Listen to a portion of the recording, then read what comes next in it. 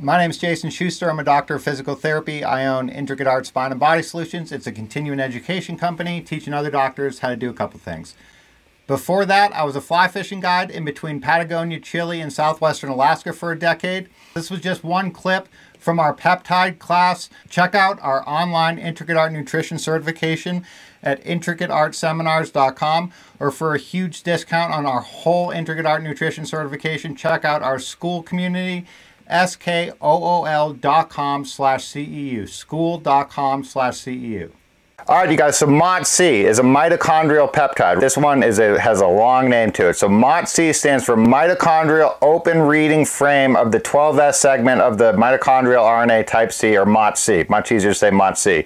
So MOTS-c is a mitochondrial-derived peptide composed of 16 amino acids, so it's a lot smaller than some of the other ones like thymosin beta-4, which is 43 amino acids, and thymosin alpha-1 is 30-something amino acids.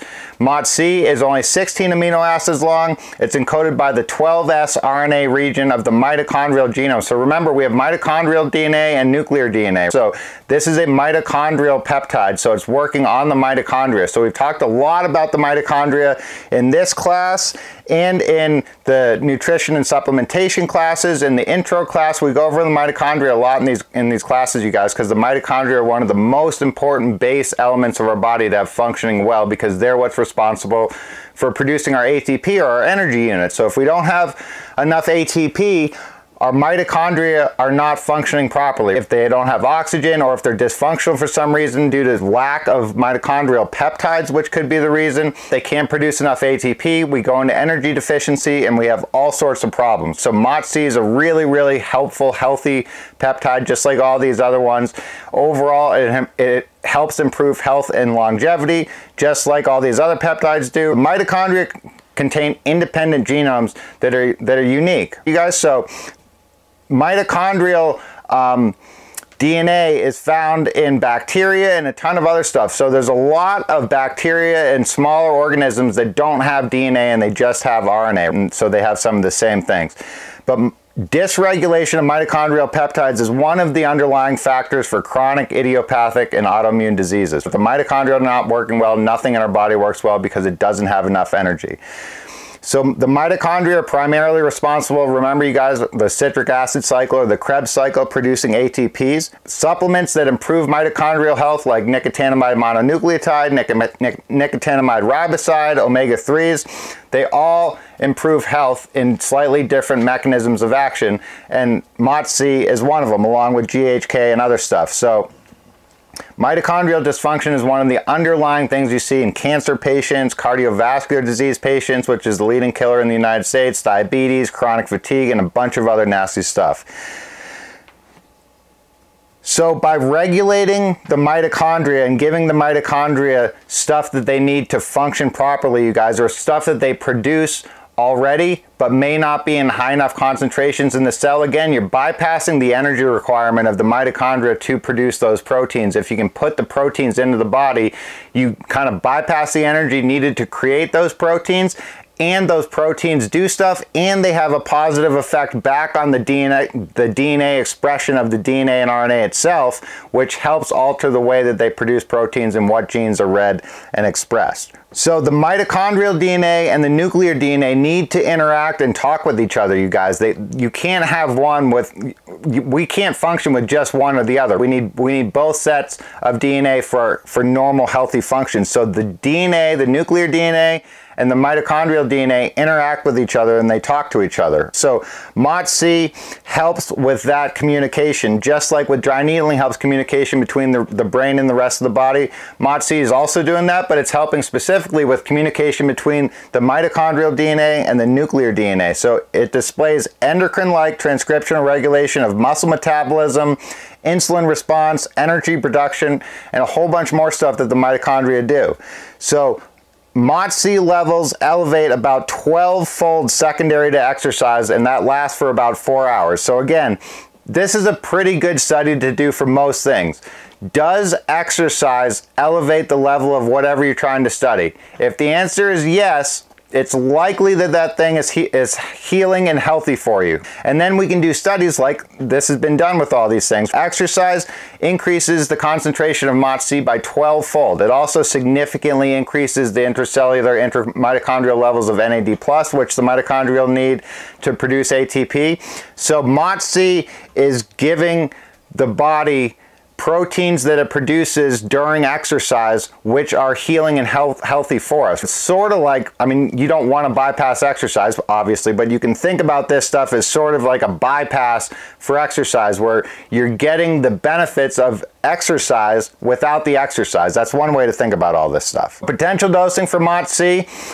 Epithalin is the only one that it's really spoken about doing only once or twice a year. All these other ones, BPC 157, thymosin beta 4, thymosin alpha 1, they can be done on a weekly dosing schedule. And most of the doctors, again, this one's from Dr. Edwin Lee too, talk about doing it on some type of a rotational schedule where you do it for a month or two on, a month or two off, right? Dr. Lee uses 10 milligrams subcutaneously weekly.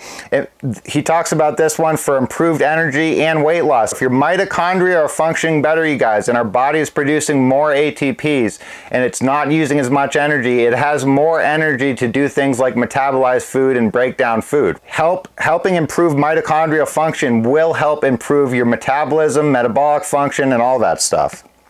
So this is a really good diagram of MOTS-c healing capabilities. So you can see the mitochondrial DNA. MOTS-c decreases inflammation, improves insulin resistance, helps with cardiovascular disease and cardiac-related injuries. One of the most common side effects of the COVID vaccines, you guys, are myocarditis in young people, which is completely unacceptable. That in and of itself is enough reason for these things to never have been put on the shelf, but that's what we got. So it helps produce against the effects of cardiovascular disease and cardiovascular damage. So these peptides have all been shown to be helpful with COVID symptoms and vaccine injury related symptoms. Are any of these things talked about in the mainstream media or on the news or anywhere? No. Are they taught about in medical schools? No. Why is that? These things are super safe and super healing and healthy. They have potent healing effects and they're totally safe, you guys. Why aren't these talked about in medical school, throughout medical school? The reason is that the people that fund the medical schools, the United States government and the pharmaceutical companies, they don't make money off of these things because they can't patent them because they're natural substances. That is the answer, period, end of story. There's no debate about that. That's the answer. MOTS-c, just like glucoraphanin and sulforaphane, which are broccoli sprout substances that we talk about in the nutrition and supplementation class. Glucoraphanin and sulforaphane amplify the NRF2 pathway, which is a mitochondrial anti-inflammatory pathway. It's one of the strongest anti-inflammatory pathways in our body. Very, very important to have activated. People with chronic disease have a decreased activation of NRF2. People that are healthy have an increased activation of NRF2. MOTS-c and GHK and a lot of the other peptides, including BPC 157, help amplify the NRF2 pathway. So does taking omega-3, so does taking NMN, and having sufficient levels of vitamins in your body. Really, really helpful. Circulating MOTS-c, just like with GHK, is significantly lower in older people. MOTS-c levels in young people are about 20% higher than in old people. So again, if it doesn't have any serious negative adverse side effects, and it's really concentrated in young people compared to old people, it seems like putting it into old people would help. It's a natural thing that our body already produces. It's just not producing as much of it as we age. So why not put more of it in there? And again, that's one of the major ways that exercise helps us stay healthy, you guys, is it stimulates the body to produce these proteins more so than people that don't exercise, or eating well does the same thing. The mitochondrial number themselves start to decrease as we age, and their function. So if you don't exercise and stay healthy and you start to lose muscle mass as we age, our skeletal muscle cells are one of the cell types in our body that have numerous nuclei and numerous mitochondria. One skeletal muscle cell can have up to a couple hundred mitochondria. If we're losing actual numbers of mitochondria with sarcomere loss as we age, and we're losing mitochondrial function, we're massively decreasing the amount of energy that our body is able to produce, which is one of the most basic factors that causes us to age and degrade as we get older is loss of energy production. So if there's any ways that we can increase energy production in our body while we're younger and maintain those levels throughout life, it's really going to give, basically it's like putting extra horses onto your engine. It's putting more horsepower into your engine throughout life, which just helps the car go better. That's a simple way to think about it. So MOTS-c improves health and longevity, lifespan extension, physical exercise, metabolic oxidation, homeostasis. It helps improve motion function, insulin sensitivity, glucose flux. It does a whole bunch of things just like a lot of these other peptides and supplements, you guys. It helps reduce the amount of pro-inflammatory cytokines like tumor necrosis factor alpha, interleukin 1, interleukin 6. It helps turn on pain-relieving and anti-inflammatory cytokines like interleukin 10, and it helps turn on anti-inflammatory pathways like the NRF2 pathway. So we're decreasing pro-inflammatory proteins, we're increasing anti-inflammatory proteins, and we're increasing the capacity of anti-inflammatory pathways to work inside the mitochondria themselves. So mitochondrial proteins, there's typically about 13 of them that are typically recognized as being encoded by the mitochondrial DNA. This was just one clip from our peptide class. Check out our online Intricate Art Nutrition certification at intricateartseminars.com, or for a huge discount on our whole Intricate Art Nutrition certification, check out our school community, skool.com/CEU, school.com/CEU.